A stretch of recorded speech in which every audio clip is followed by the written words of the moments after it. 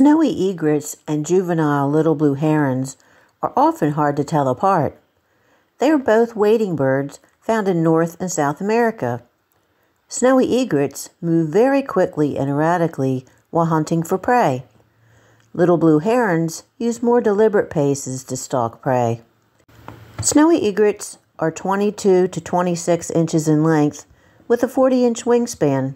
Little blue herons are just a little bit larger. The snowy egret has an all-black bill, while the juvenile little blue heron has a two-toned bill. The snowy egret has black legs and yellow feet, while the juvenile little blue heron has light green legs. Both birds have beautiful white plumage, but as the little blue heron matures, the feathers will have a mottled appearance with a mix of blue and white feathers. They acquire the full adult plumage at 2 years of age. Thanks for watching.